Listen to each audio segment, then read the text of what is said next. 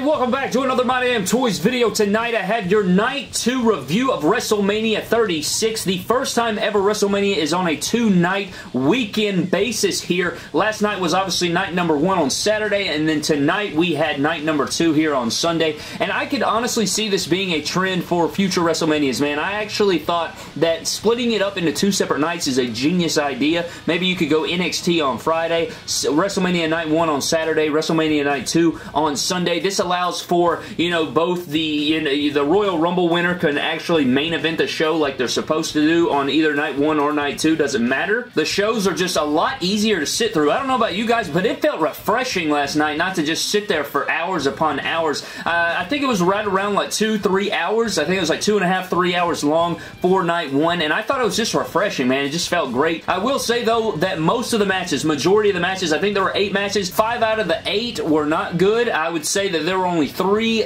good matches on last night's card. I thought the rest of the card was very just boring and just meh and just very Raw-like, or, you know, regular show-like. It did not feel like WrestleMania one bit. The Triple Threat Ladder match, Kevin Owens and Seth Rollins, and of course the Boneyard match are the only matches that had my interest. They did a very fantastic job. Shout out to those talents. I thought that Daniel Bryan and Sami Zayn was okay. It just lacked WrestleMania quality. I don't know what it was. It kind of ended out of nowhere. I don't know if they didn't have the time. I don't know what the deal was. But we're back for night number 2. We got some epic matches on here. Plenty of matches on this card coming in that I was very excited for. Actually, a majority of the matches on this card that I was looking forward to take place on night 2. So here we are, guys. We're going to dive into it, reviewing night 2 of WrestleMania 36. Would it live up to night 1? Would it be way better than night 1? Let's find out together. Reviewing the show, telling you everything that took place, what I thought about the matches themselves, the feuds coming in, any cool attires, or any badass shit that I want to mention during this review. But let's shut the hell up and dive into night 2 of WrestleMania 36.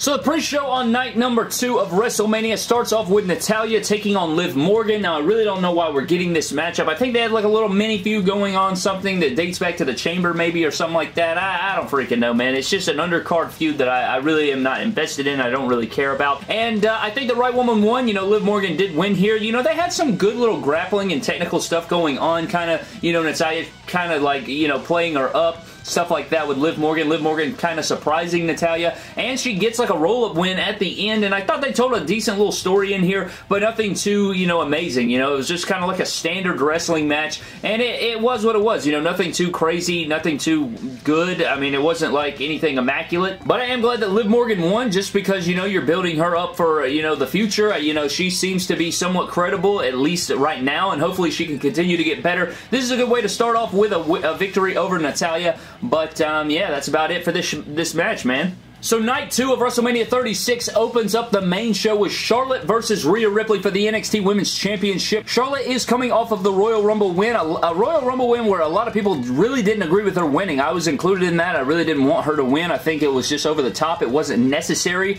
to get to this matchup here, but she is taking on Rhea Ripley, a talent that I am very interested in. I think she's fantastic. And, you know, Rhea Ripley comes out rocking the Vegeta gear. It looked like inspired Vegeta gear, who is my favorite anime character of all time, so that is excellent. I thought that was great. Charlotte and Rhea beat the hell out of each other. I thought it was a good match. I thought that they, you know, engaged each other. The intensity was there. They both brought it. They gave it everything they could. Very hard-hitting, very intense, which I always love out of women's wrestling. If the women ain't bringing it, man, I can't get invested. If you're going to pussyfoot around, you know, those half-ass swings and stuff, man, I want you to hit the shit out of them, go in there, and wrestle. And that's what these ladies did, man. They impressed me a lot. But Charlotte is your new NXT Women's Champion after defeating Rhea Ripley, making her tap out, no less. Very interesting development. Don't know where we go from here. You know, her going to NXT. Maybe Rhea Ripley jumps up to the main roster, goes after Becky. I don't know what we're going to next, but this was a pretty good match, man. I mean, it wasn't terrible. It wasn't bad. It was good. I thought it was good as far as what we got, and it was intense, which I can always appreciate. But Charlotte, new NXT Women's Champion. How do I feel about that? I don't know. I really like Rhea Ripley a lot, so I guess we'll see where we go from here. Next up, guys, we have the singles match between Bobby Lashley taking on Aleister Black, and this matchup was actually a lot better than I thought it would be. I thought it would be a standard, you know, regular Raw match, and it wasn't much better than that. You know, it's not like it was anything immaculate, but I thought that they put on a solid little match. I thought it was a lot more upbeat, a lot more physical than I expected it to be, and I thought both men showcased some pretty good things. You know, the end of the matchup actually came when Lana got up on the apron. It seemed like Bobby Lashley was trying to put Aleister Black away. Lana gets up on the apron, and she was like, you know, spear him, go for a spear. Do a spear, put away Aleister Black like that. You know, so Bobby's like, you're right, babe. You know what? You're good. Gives her a little air kiss right there. Goes to the corner, goes for the spear, gets Black Mass out of nowhere. 1, 2, 3. Aleister Black does defeat Bobby Lashley. Super agree with the decision of that. However, you know, coming into this matchup, I did not expect this matchup. You know, I didn't want this matchup. I thought it was super random coming in. You know, no storyline built off of this. It was literally just taking two random guys, throwing them together and saying, go out there and have a match just because we want to fill up this card even more than we need to. But, you know, it's somewhat delivered. You know, I'm not going to sit here and say it was the greatest match ever. You know, it wasn't ridiculously good. It may not have even been good, you know, but it wasn't bad. And I actually found myself engaged in it, waiting to see what happens next. So, you know, I guess that gets some football points right there. But Aleister Black does defeat Trashley, and I agree with that sentiment very much so. Next up was the Love Triangle match, if you want to call it, between Dolph Ziggler and Otis. You know, all over this Love Triangle with Mandy Rose, and it was unveiled that Sonya Deville was the secret mysterious texter, you know, texting Otis, saying, you know, F you, basically, and just, you know, crashing in on the Valentine's Day parade here. But coming into this match, you know, it's an interesting story, you know, I guess if you're into the soap opera thing, the relationship thing in your wrestling, you know, I can see how you get behind this. You know, I wasn't invested, honestly. I'm a huge fan of Dolph Ziggler, if you didn't know. I think that Sonya and Mandy are getting better every single week. Otis, you know, he is what he is, you know, whatever. But, you know, I didn't care for this match. For Dolph Ziggler's first ever one-on-one wrestling match at WrestleMania not only comes in front of no fans, but also is against Otis, and also he loses in this match because Mandy Rose gets in the ring, hits him in the nads, takes him to Dick Flick City, and he loses the match, man. Otis defeats Dolph Ziggler, scoops up Mandy, they kiss and make up, happy ending for the big guy. He takes out Ziggler, and yeah, just a feel-good moment here at WrestleMania for all the people that cared about it, and I honestly am not one of those people. I hate they fed my boy to this storyline and this little feud thing here, but whatever, man. I don't know what to say. It was on the card, and that's what I thought of it, and that's what we got, and I'm just ready to move on from this. So, Dolph Ziggler, yeah, just Jesus, man. I just love him, and this is what we get. Moving on. Next up, guys, we had the match that I was probably most looking forward to, the Last Man Standing match between Randy Orton and Edge, two of my favorite talents of all time, squaring off here. Everyone knows the story. The promo to this matchup was absolutely badass. It freaking had me have chills. I might have even shed a tear at one point. I mean, this thing was emotional, man, and you felt it in this match. I thought this match was pretty good. You know, I don't think it had to be a 5-star classic. I think in front of a crowd, it would have been 100 times better, but I enjoyed this. It was a good old classic brawl. I'm talking all over the arena, all over the Performance Center, man. They got on top of the truck. They battled in the back of a truck. They, you know, off a cage through a table. I mean, they brought it, man. And I want to add in another note. Did anyone see that ginormous ass ladder to the left of the truck? My God, the freaking ladder was bigger than the truck by that catering table. I just wanted to mention that. Let me know down in the comment section below if you noticed that big ass ladder. But this matchup was fun, man. I enjoyed it. You know, I think that I would have appreciated some in-ring action and not just a classic brawl the whole entire time, and I would have preferred maybe another gear, but for what it was, the story was told. I felt the emotion in both men. I liked the attire. Edge looked like a damn $1,000,000. Randy Orton looked great as well. And the gray attire with the silver shoes and the maroon accents, man, that shit was beautiful that Edge rocked, man.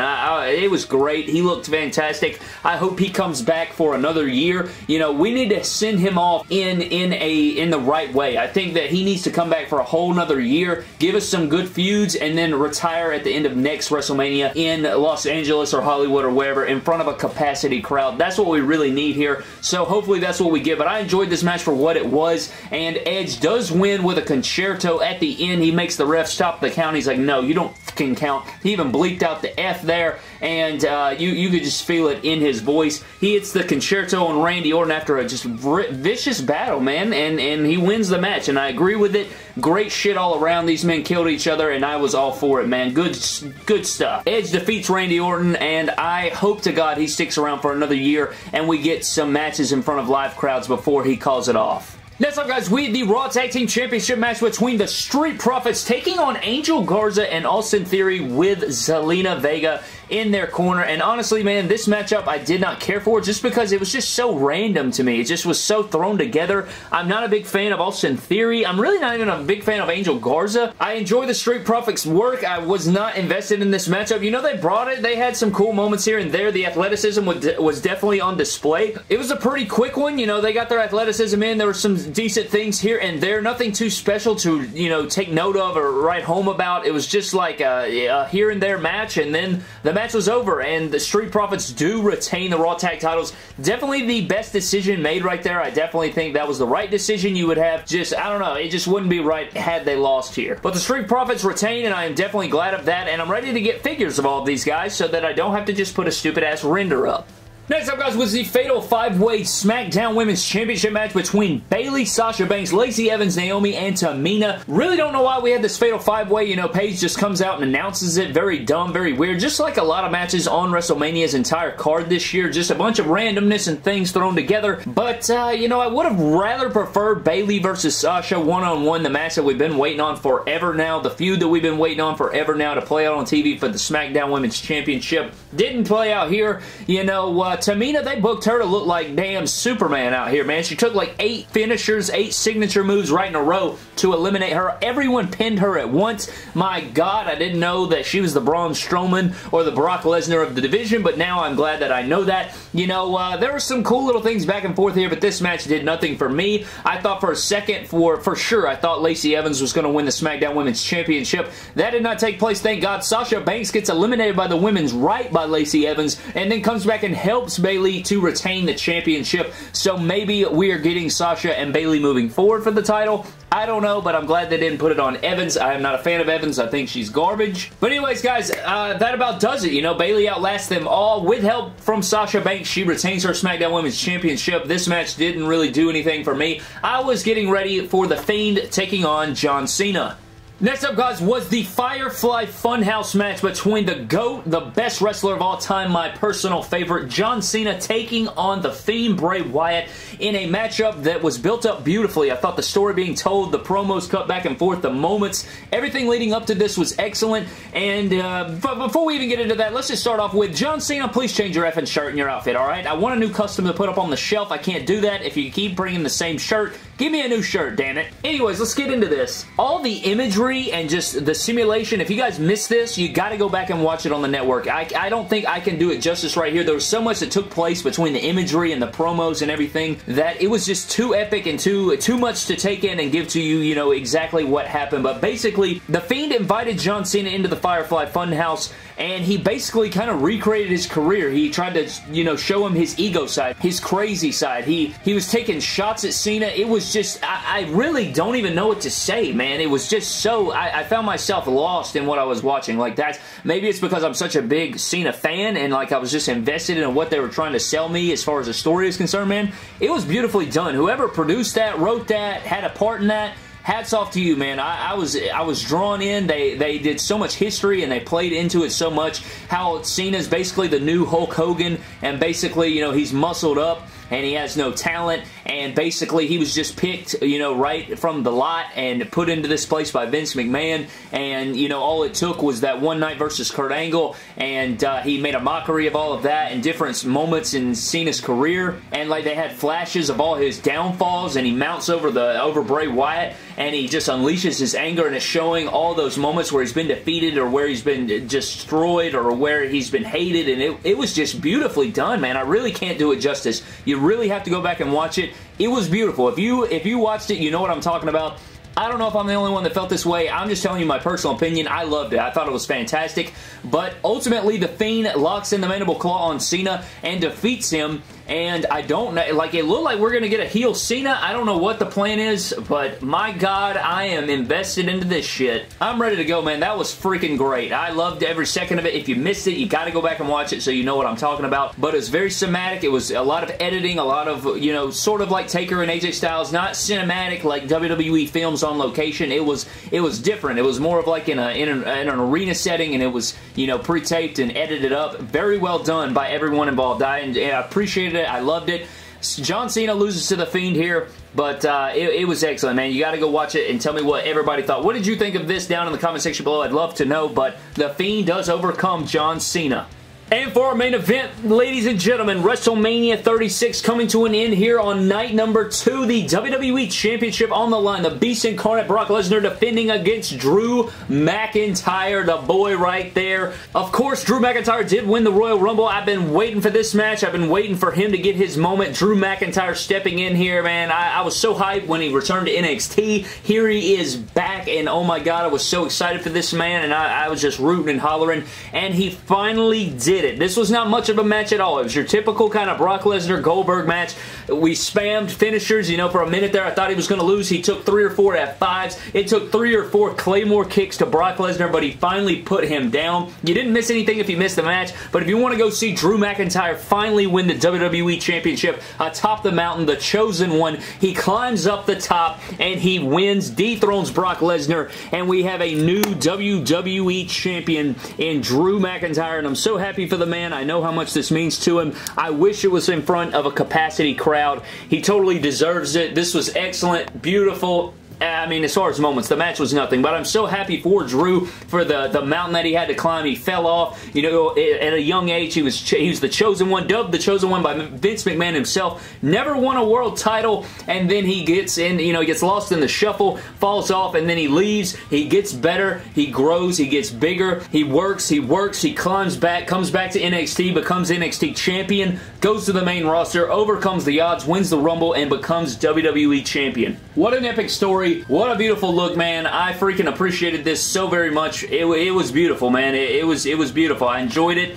It was great. Drew McIntyre is finally atop, and WrestleMania 36 come to a close, and I gotta say, honestly, I think Night 1 was better than Night 2. You know, you had your moments here and there, not specifically on Night 2. You know, I appreciated, you know, the match with Randy Orton and Edge. I appreciated the moments. I loved the John Cena Fiend type deal, even though it wasn't much of a match. I loved the story they told and everything like that, but overall, Night 1 was much better, and as a whole, I do not think WrestleMania 36 was very good. I will say that right now. I want to know your thoughts down in the comment section below. Just a lot of Raw-like matches, a lot of just nothingness, even though we had some cool moments and a few good matches here and there. But I'm very happy for Drew McIntyre. I thought that was excellent. What a way to cap off a 2-night weekend here. Again, I think this is going to be the formula moving forward. I think that we will get a 2-night Mania from here on out. I cannot wait for the crowds to come back. I cannot wait for just life to go back to normal, and I hope that we can get there very soon. Everybody do their part. Everybody do your job so that we can get back to normalcy and we can get these epic moments in front of live crowds